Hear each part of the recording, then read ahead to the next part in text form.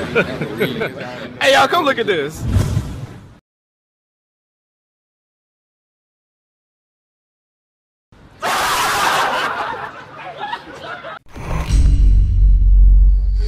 What's up guys, Sal here. So a lot of companies are working on some form of smart glasses that will change how we view the world around us. Instead of pulling a phone out of our pockets to talk to people or interact with apps, we may do things simply by speaking to and looking through a set of glasses. There's a race to be the first to make a set of glasses that everyone will wear, which means they have to be fashionable and sleek enough to wear all day and everywhere you go. Advocates of the technology hope that you'll one day be able to replace every screen in your life with just one pair of smart glasses. If glasses replace common gadgets like our phones or computer screen, it will mean big business to the company that comes out on top.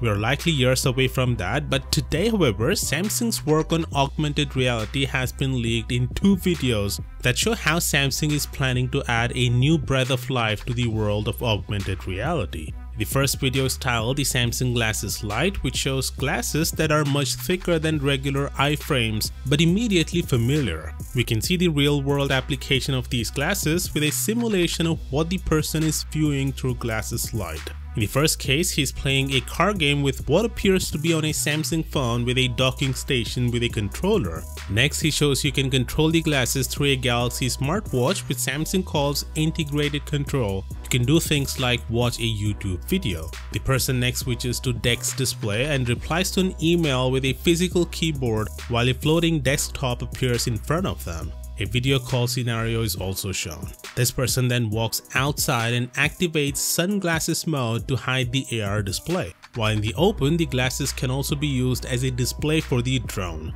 If you notice, these are the real-life application of AR glasses and not some 007 type thing. This then indicates that this isn't just a concept that will never see the light of day, but an actual developed product that we'll see in the near future. Speaking of concept, the second video is all about that. Titled Next Wearable Computing, that shows the virtual keyboard to operate AR Office to zoom in with an unlimited field of view, unlike the first video. It also shows holo calls with full body virtual guests and room scale immersion. Even though this is totally possible to do in the future with AR, but we're surely years away from seeing this in a commercial product. With that being said, I firmly believe that AR is the future of mobile computing and it can replace our phones, tablets, and even TVs. Augmented reality has slowly made its way into our daily lives over the past couple of years, changing the way we shop, play games, and even learn.